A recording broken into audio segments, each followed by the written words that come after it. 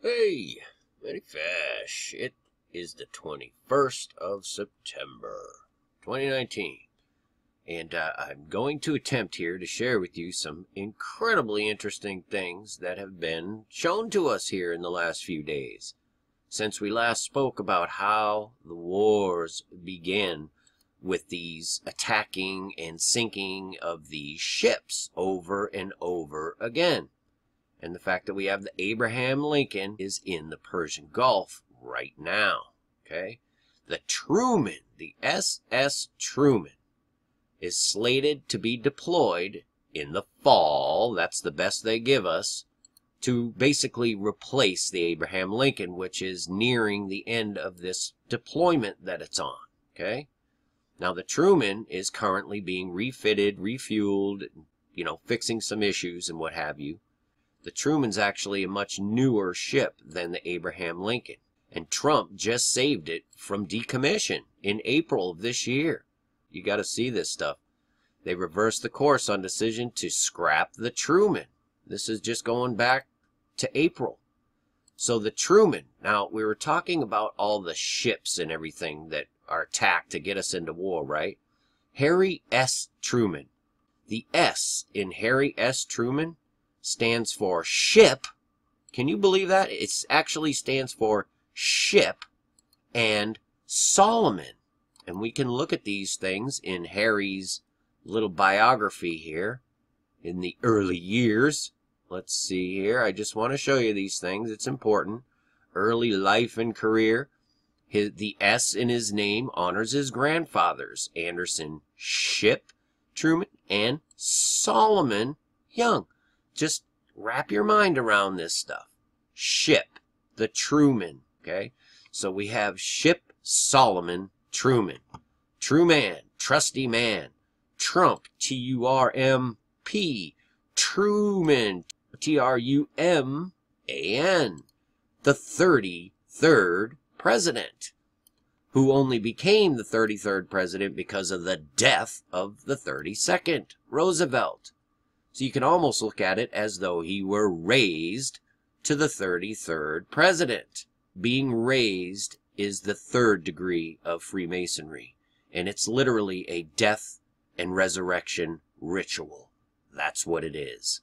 So Truman, he assumes the office of president after Roosevelt's death, and literally 116 and 19 days later, he drops the first A-bombs on civilian populations. A giant blood fire sacrifice on a biblical scale, never before seen by man since Sodom and Gomorrah. Fire from heaven. That's what they did. And Truman himself wrote, "We have discovered the most terrible bomb in the history of the world. It may be the fire destruction prophesied in the Euphrates Valley era after Noah and his fabulous ark." He understood what they had in their hands, and they used it. Unbelievable. And you can find Sodom and Gomorrah being destroyed in Genesis 19:24. Genesis 19 is very interesting. It happens that Truman was literally serving as a judge in Missouri in 1924. And all these other scriptures relating to Sodom, the two witnesses, that comes into play as well. The Ark of the Covenant after Noah and his fabulous ark. These are two different arks, but they represent the same thing. It's talking about Noah, the Noahide laws, and then the laws of God, the 10 Commandments. So a Truman dropped the first A-bomb on August the 6th, 116 days into office. And he dropped the second one on the 9th, 119. Isn't that just interesting? Several interesting things here. Donald Trump was born literally 44 weeks and 4 days after the dropping of the first biblical blood fire sacrifice ever by man. You understand the severity of this? And Trump is played into this. It's baked in the cake. He was also born exactly 700 days, a year and 11 months, 23 months, 100 weeks exactly before Israel declared its independence. This is Trump. Why is that important? Because Truman was the president, the 33rd, that recognized Israel when they declared their independence. In fact, he recognized Israel 11 minutes after they claimed their independence. Let me just show you exactly what he did during the recognition of Israel. Okay? As Truman recognized the state of Israel on May 14th, 1948, 11 minutes after it declared itself a nation. Why would they put 11 minutes after? Why wouldn't they put at 10:15 on May 14th or whatever time it was? It's because it's coded in there. It's baked in the cake. 11 minutes after they declared their independence. When did they declare their independence? This is Israel's declaration ceremony at 1600 hours. Ben Gurion banged the gavel and they declared their independence. 1600 hours is the equivalent of 4 p.m. Subtract 7 hours to the Eastern Standard Time United States and you got 9 a.m. Truman recognized Israel at 9:11 a.m. Unbelievable. But check this out. Trump, he moves the embassy and he proclaims Jerusalem the eternal capital of Israel on the 6th of December, 2017. Exactly 69 years, 6 months, and 23 days later. Right? It was the eve of the 76th anniversary of Pearl Harbor, which was one of the false flags that got us into World War II, which Truman ended up dropping firebombs on people, supposedly to end the war. It's all just evil, you guys. But he claims Jerusalem the capital on the 6th of December. Now get a load of this. He actually signed that proclamation at 1:19 in the afternoon.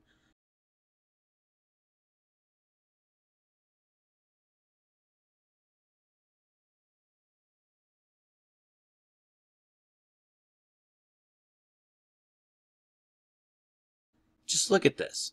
WhiteHouse.gov. Trump's statement on Jerusalem, December 6, 2017.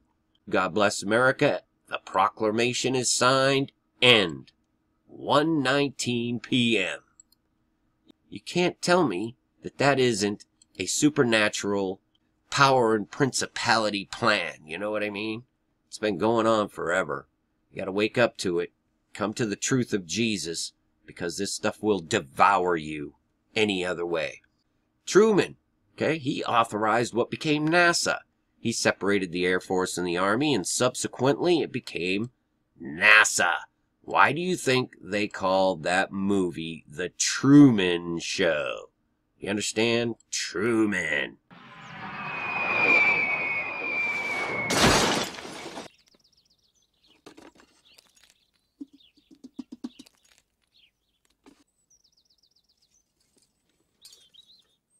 Who personally knew Admiral Byrd, who personally supervised Operation Fishbowl, who personally supervised Operation Paperclip, that brought in the Nazi scientist, and the lead Nazi rocket scientist put Psalm 19:1 on his headstone.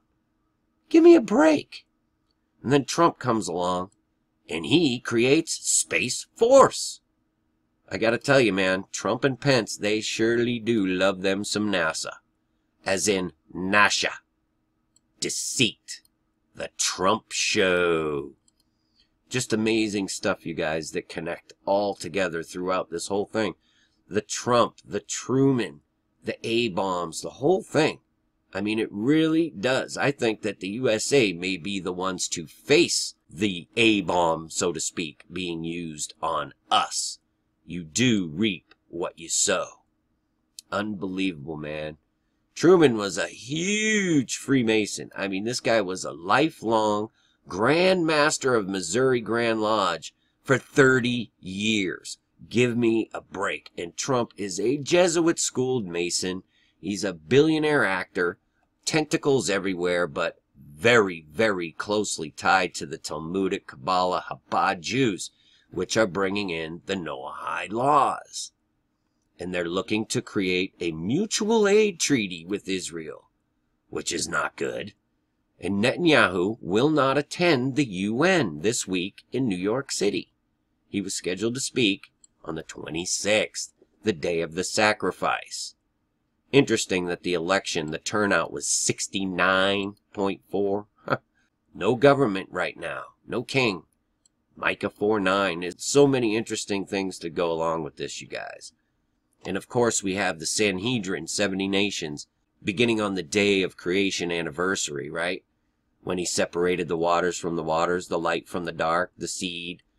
And they're seeking to make a covenant with many, as in Daniel 9:27, on 9:27, to bring in the Noahide laws.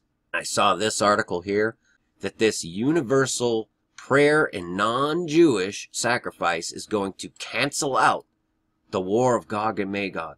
If you can just wrap your mind around this stuff. So they're going to hold this Mount of Olives sacrifice, which is non-Jewish. And remember what God said in Isaiah 1, first chapter of Isaiah, verse 11. I delight not in blood of bulls, lambs, and goats. This is absolutely fascinating to me. Ron Wyatt discovered the ark, okay? If you don't know about Ron Wyatt, go look into it. January 6, 1982 to the 26th of September, 2019 is exactly 13,777 days. I see God's perfection. I see the rebellion manifestation, the blood of Christ on the ark, according to Ron Wyatt. And it all fits. It fits perfectly. The witnesses, the two witnesses, the Spirit, the water, and the blood in 1 John 5:8. These are the three that bear witness in earth. Okay? The Ark of the Covenant is going to come forward, and that the blood is going to act as a witness, as well as the Ark itself. The Ark of the Covenant. The blood, the water, the witnesses. It's just amazing to me. And it brought to recollection 717. You guys remember all the 717 connections that so many people were getting? And it still hasn't gone away. That's still in play. But if we go from 717, July 17th, to September 23rd, 923, it's exactly 69 days.